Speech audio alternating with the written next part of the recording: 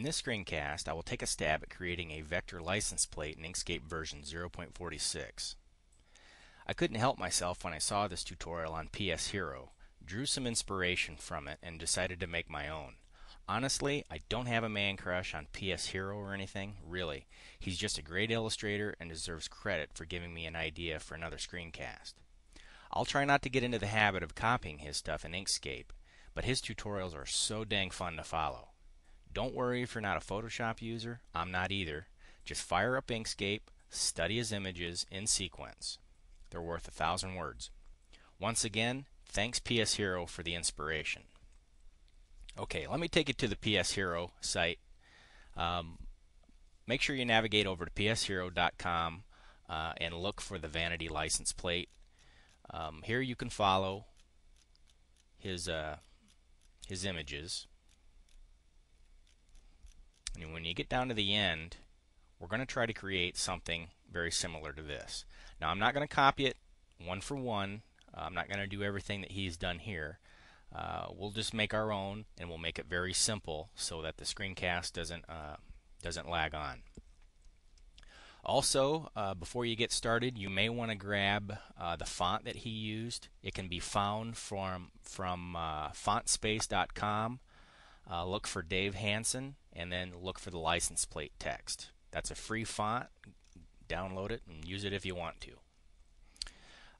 License plate design, there are many of them, and I know you know that. One of the things that you can do is actually go to your state BMV, look at your license plates, kind of get some inspiration.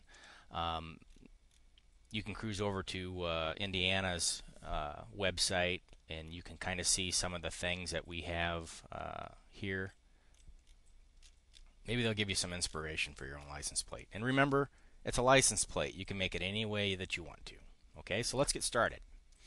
Okay, first thing I'm going to do is set up my document. We're going to go to File, Document Properties, and I'm going to set my document up for about 600 wide by 350 high.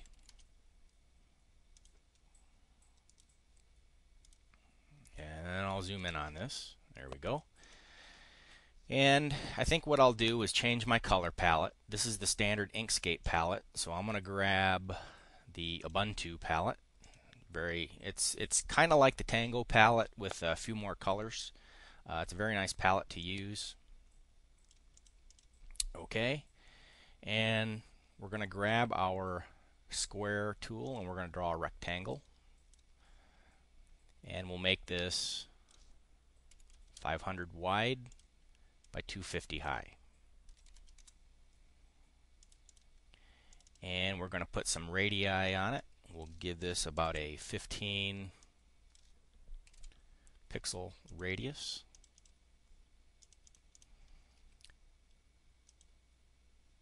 And I'll center this on my page. A lot of people don't like drawing with the page border on. It kind of gives me a sense of placement on the canvas. That's why I like to have it. You can flip it off if you don't like to have it, but you know, everybody's got their own way of drawing. So, okay, so this is pretty much our stock background. And the first thing I'm going to do is change this to the light white that we have here. So we're going to select that, change that to white, and it's hard to see, so the first thing that I'm going to do is create kind of a drop shadow around this. So I'm going to right click on this and I'm going to duplicate it. We're going to make it all black, and we'll select our fill and stroke dialog, and we'll give this a 1% blur, and we'll send that to the very back. Okay, now we can kind of see it a little bit better. I think that's what we want. Okay, on to the next step. Okay, now the first thing I want to do here is I'm going to take this inside gray and we're going to duplicate it, and I'm going to change the color just so we can see it. Actually, I'll just change it black here. There we go. And we're going to select our node tool. We're going to go to Path. We're going to go to Object. No, I was right. We're going to go to Path, Dynamic Offset. We're going to select that one white node that we have here, and we're going to pull it down. And we'll bring it in about that far. I think that looks probably pretty good for what we want to do. Okay, now I'm going to take this and duplicate it. First thing I'm going to do, before I do that, I'm going to change color again. We'll make this like a light green. And now we'll duplicate this by right-clicking on it. And we'll make the duplicated copy all black. We'll go to our fill and stroke dialog. I'm going to give this a 0.5 blur. And I'm going to change the opacity to 25%. And I'm going to lower that one step. Okay. And we'll select our green shape that we drew, and we'll make that white. Okay, now what I'm trying to do is I'm trying to simulate a little embossing around here. I know it's a little hard to see, but from a distance I want to give the appearance like this this object in here is raised from the object back here. Okay. Now you can do that with a live path effect. You can give it an emboss if you want. If you want to go ahead and try that, that's fine. But I'm going to do this kind of old school. And I just want to give kind of a subtle hint that it's being raised. And hopefully I've achieved it. Okay, now the next thing that we're going to do is I'm going to push this up out of the way a little bit. And we're going to create some text. We'll go all capitals. And we'll create our license plate text. So we'll come up with something clever like use Linux. We'll select our font. I'll pick the license plate font, hit apply. See if I got it. No, I didn't. There we go. And I'm going to make this about 100 high. So when we want to turn on our padlock to keep the aspect ratio, I'll type 100 here, and I'll move that into our license plate. And I'm going to give this kind of a license plate blue. There we go. And there's our license plate text. Use Linux. Okay, now what I'm going to do is I'm going to adjust the kerning just a little bit because there's a lot of space in between the L and the I. So I'm going to step in here, get in front of the L by double clicking. I'm going to hold my Alt key down, push the L out just a bit, come on the other side of the L, and force it back.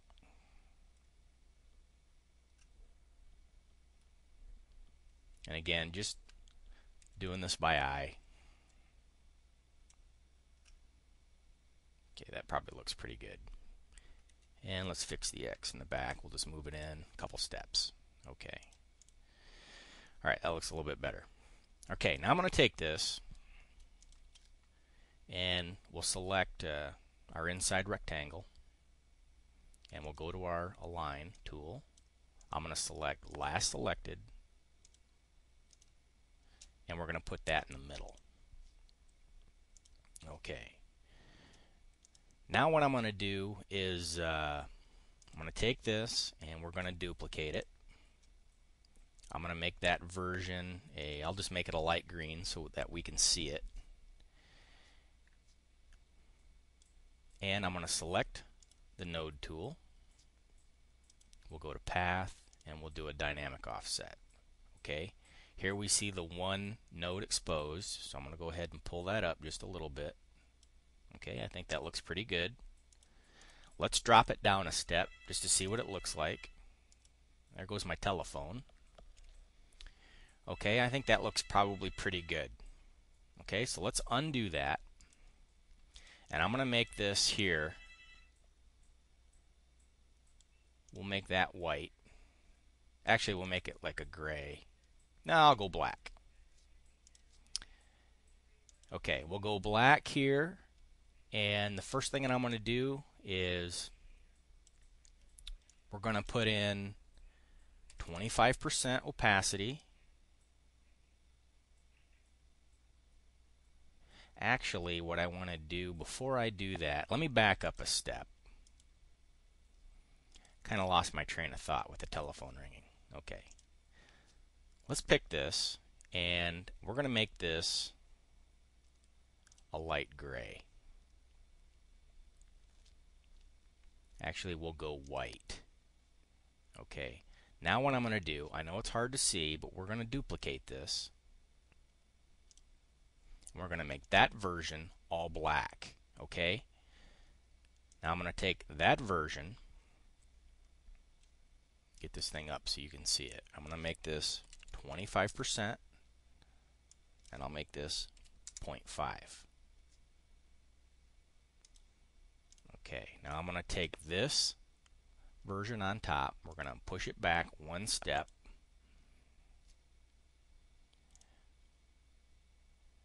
I'm going to take the white version, push it back one step. Okay, I'm going to take this dark version, push it back one step again.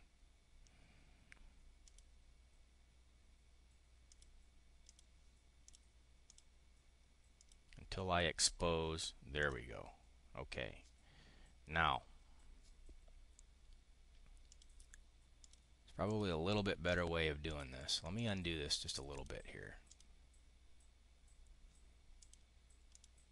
Okay, now, let me take this dark version, push it back one step. Okay, now to get to the to get to the blue text, what I'm going to do is hold I'm on Linux and I'm using GNOME. Windows users, for example, just hold your Alt key down and select the text in here until you get the blue object exposed. Okay, on GNOME we have to hold our Super key, then Alt key. So I'm going to come in here. Okay, now you know you've got the blue text when you come down here to your status bar and the blue is exposed here. We're going to send this all the way to the front, just like that. Okay, that's what I wanted to do. So sorry for the hang up there. I got a little confused.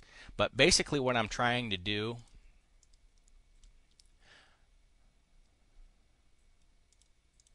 I'm trying to give the appearance that this text, the blue text, is raised off of the license plate. Again, you can use a live path effect and emboss the text, but that's not really what I'm going for. I'm trying to do this kind of an old school way, because when you're zoomed out on this thing, let me show you, it isn't really going to matter. If you can actually see it here. Basically what I'm trying to do is make just a subtle raise.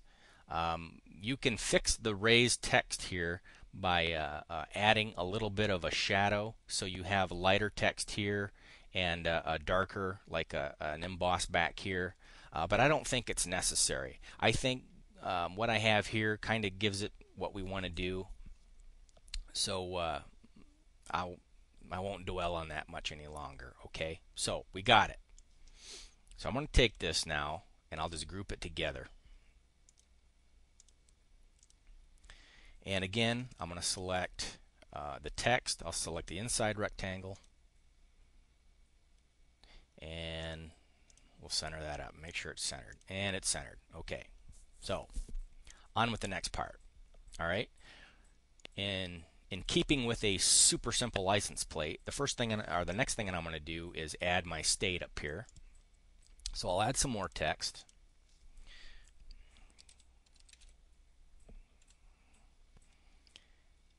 And I'll select my text tool. And I think what I'm going to do on this particular one, I'm going to select, let's look for this one here. I'm not sure how you pronounce this text. Uhad, Ohad, Auhad. I'm not very good with pronunciations, but on a standard Ubuntu install, we have this text. You don't need it. Basically, all you're looking for is something kind of semi-bold. Arial would be just fine if you even wanted to use that. So this is the text that we're going to choose. And I'm going to make this text red.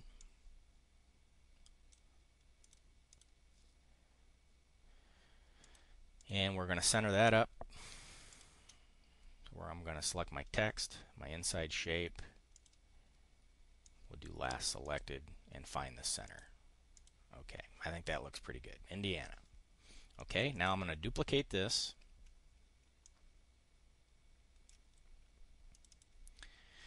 And we're going to back up using the same text. We'll add our month of registration. I'm going to make this text all black.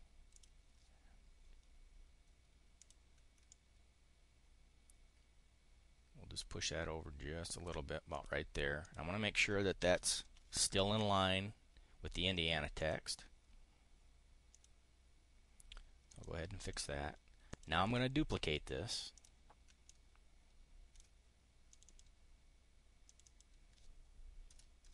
Here we'll just add the year.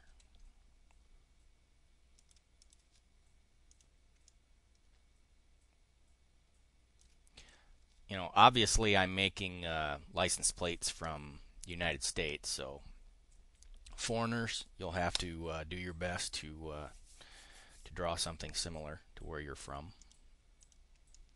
Push this over just a little bit more. Okay, I think that looks pretty good so far. Okay, now the next thing I'm going to do is I'm going to put just a little bit of a location down at the bottom, and I want to add the screencaster's text. So I'm going to take a rectangle. We'll draw on top here. And I want the curves removed, so I'll hit this icon here to make corners sharp. I'll make this red. And I have 25% transparency, so I want to get back on 100. So I'll select that down here in my status bar. And I'm just going to kind of eye this. And we'll draw this over. Okay, now in order to get it perfectly centered, we'll select our red rectangle, the reference rectangle here, last selected, and we'll do our center. Okay, that puts it in the middle. Okay, now what I'm going to do is select this text here, and I'm just going to bump it up by hitting my arrow keys because I want to get it kind of in the center between the text here and the bit down here. Okay, I think that probably looks a little bit better. Okay, the next thing, text. Let's add some text. What I'm going to do is add screencasters, heathenX.org, and we'll select a font. I'm going to try a Deja Vu Sans. We'll go bold.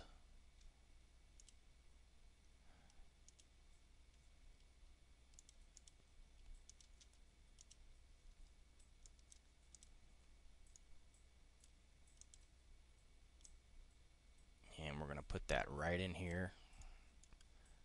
It's a little big. I'm going to hold my control key and bump it down.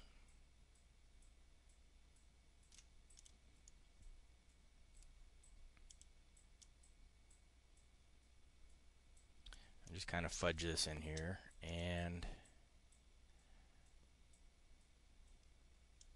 go just a little bit more. And I'm just going to skew in the rest of the text here. Okay, we'll make this all white. I'll select our text, our rectangle, and we'll select our align and distribute, last selected, and I'll get that centered up. Okay, I think we're getting close. Again, put whatever design you want on these things. I'm just keeping this simple for the sake of the tutorial. But you guys can do whatever you want. Okay, the next thing I'm going to do, I'm only going to add 2 mounting holes. Typically you find them at the bottom too, but I'm not going to do that. I'm just going to add them up here at the top. So I'm going to draw a circle. We're going to hold the control key down, and we're going to make this just a little bit smaller. I think that looks pretty good. And we're going to give this a stroke. I'm going to add, I think I'll add this gray number 3 as my stroke. I'll drop that here. Stroke is a little big. We'll try a 3.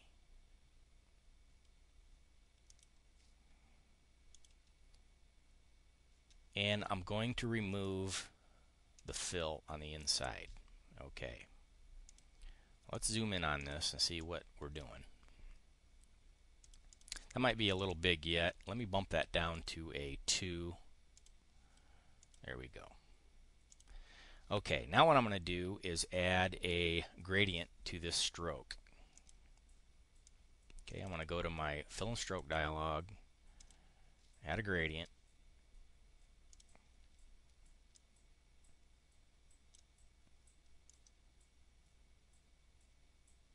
And I'll adjust this just a little bit.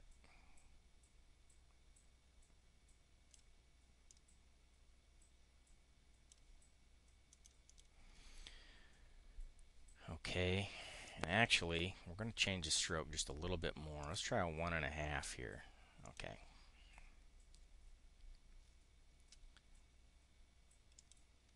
And we're going to make this, we'll see what a 0.5 for blur will do. We'll go a little bit more, just a 1. Still not quite enough. Okay, we'll go with a 2. Okay, and I'm going to back out and see what this thing looks like. Okay, I think that looks pretty good. From a distance, we're going to take this and we'll move it in the center here.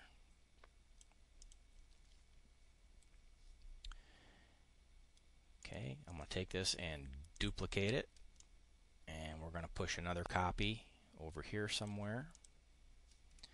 Now what I'm going to do is take this and take this, group them together.